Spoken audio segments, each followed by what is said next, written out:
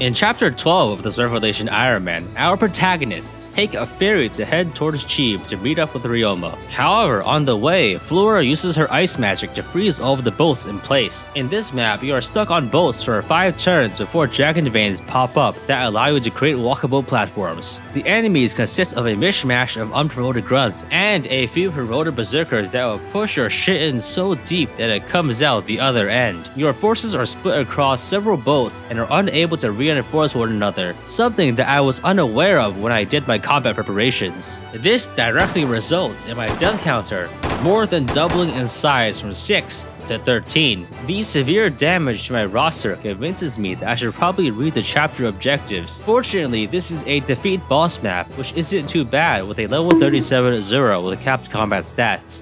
Azura flies in to defeat Flora and ends the map. In the following cutscene, Flora decides not to burn herself to death like she does in Birthright because, I don't know.